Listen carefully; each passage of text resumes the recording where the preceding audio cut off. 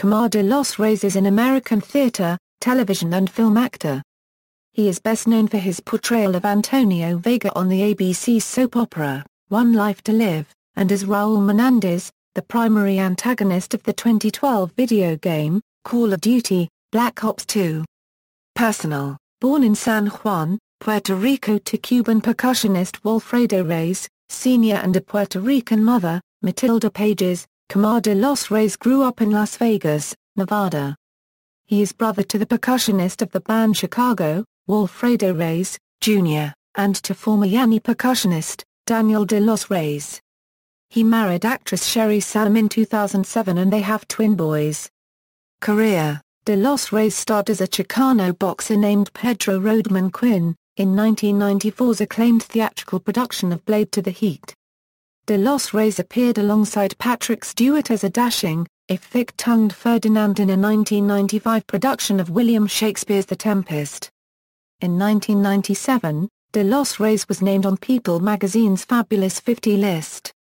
In 2001, he starred in a television film, The Way She Moves, starring Anna Bethgish and fellow soap opera star Daniel Cosgrove.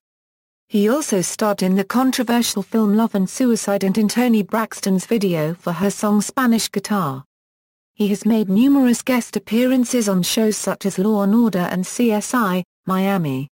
In 1995, De los Reyes starred with James Woods, Ed Harris and Sir Anthony Hopkins in Oliver Stone's controversial biopic, Nixon, playing convicted Watergate burglar, Eugenio Martinez.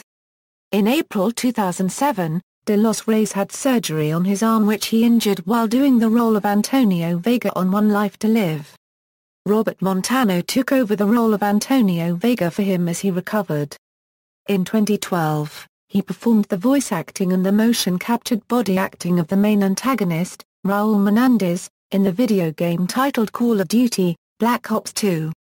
The game's publisher Attribution reports an estimated $1 billion gross in its first 15 days of availability, which the company states is superior to the 17-day cinema record held by 2009's Avatar.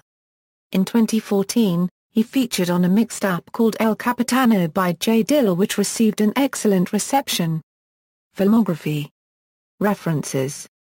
External links: Kamar de los Reyes at the Internet Movie Database.